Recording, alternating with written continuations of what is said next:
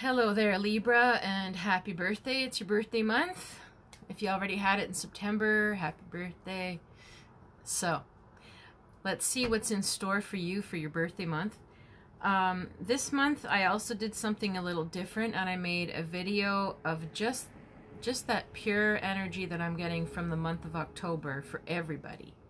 So, energetically and more in detail with the astrology of the month. So, I would suggest you listen to that little video too, as well as your sign. And this month, I'm encouraging everybody to start to learn your rising sign and your moon sign. If you don't know, you can go to astro.com, put in all your information, and it's going to tell you all your planets, for sure your moon sign.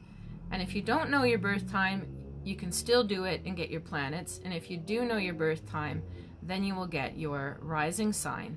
And then it's good to listen or read all three, because somewhere between all three of them, you're going to get something accurate for the month. All right, so just burning our sage. Just imagine that all around you. Well, the patterns it's making, it's very nice. All right, so let's take a look at your cards.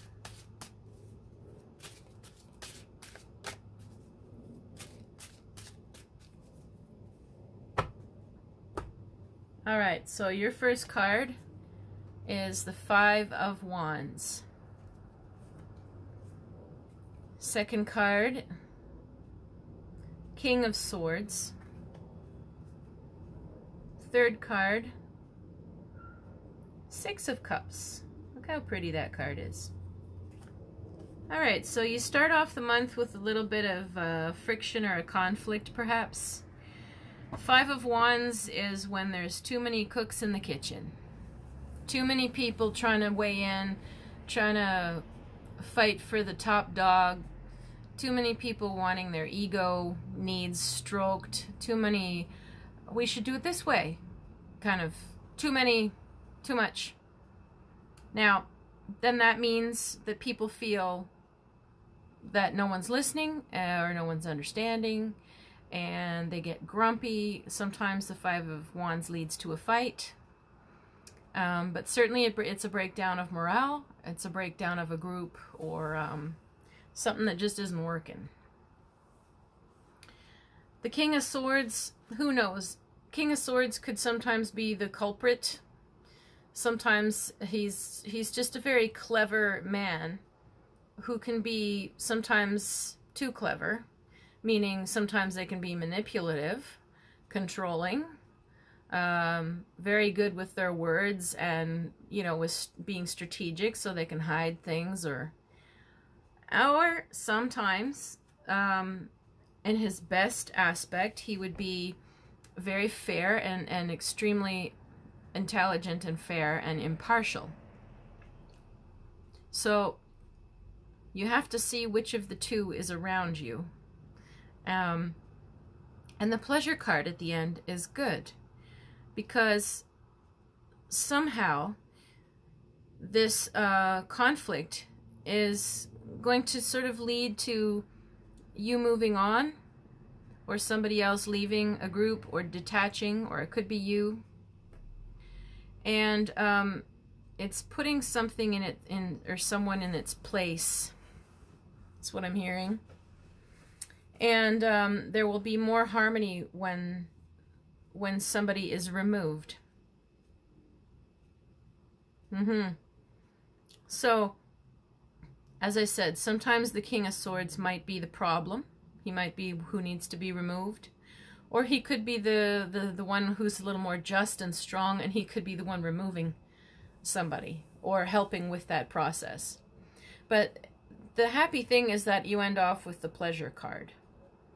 And that means that there's people come back. Some people might be staying away from you or from this group, or because they can sense the tension. And then when this person is removed or the conflict is resolved somehow, it's like the Six of Cups is like, oh, we can just feel everything again. We can just let our guard down. We can just open up and we can bond again, and we can just enjoy ourselves again.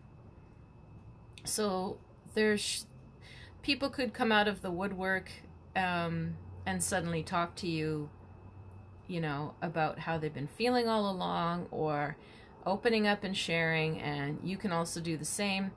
It's really good. So don't be worried about whatever this conflict is. I know Libras hate conflicts, but really don't try to be worried about that. Whatever needs to dissolve, or whoever needs to go, needs to go.